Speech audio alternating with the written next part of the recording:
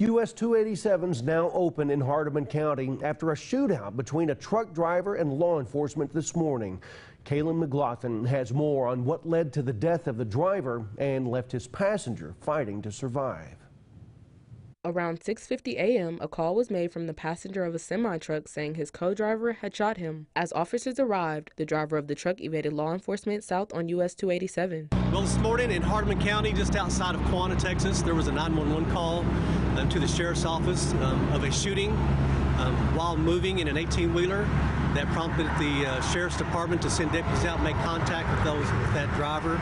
After about 10 miles, the driver stopped, then exited the truck through the passenger door with a handgun. Just outside of Chillicothe, roughly about a mile, that driver stopped and exited his vehicle with a weapon and fired several shots at law enforcement, who then engaged the subject, and he was pronounced dead. The passenger and 911 caller has been airlifted to a local hospital with life-threatening injuries. The main thing is just going to be the road blockage and detours. I know it's going to be an inconvenience, so just try to plan accordingly for your Friday afternoon and evening activities. Kaylin McLaughlin, Channel 3 News. Sergeant Busing said this evening the co-driver was flown to OU Medical Center and there's no update on his condition. Texas Rangers are investigating.